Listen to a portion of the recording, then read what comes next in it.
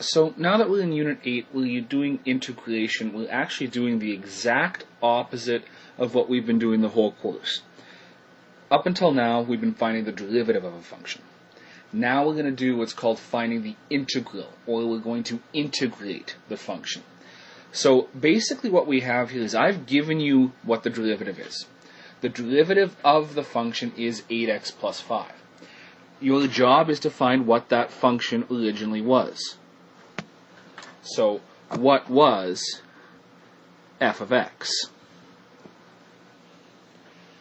Well, if you start looking at it and thinking about it, when we found the derivative, we always subtracted 1 from the exponent.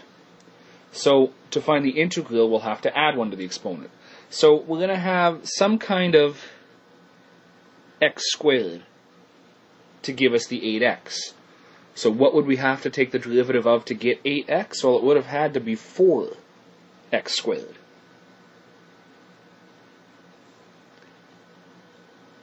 What would have given us a derivative of 5? Well, to get a derivative of 5, we would have had to have 5x.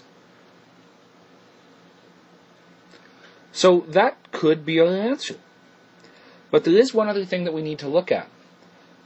Could we have had a constant term at the end of this function? Could it have been 4x squared plus 5x plus 2? Or plus 7? Or minus 6?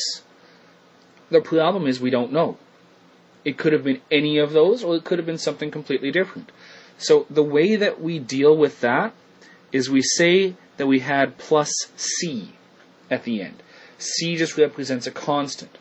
We don't know what it was, because when we took the derivative to get 8x plus 5, the constant derivative goes to 0.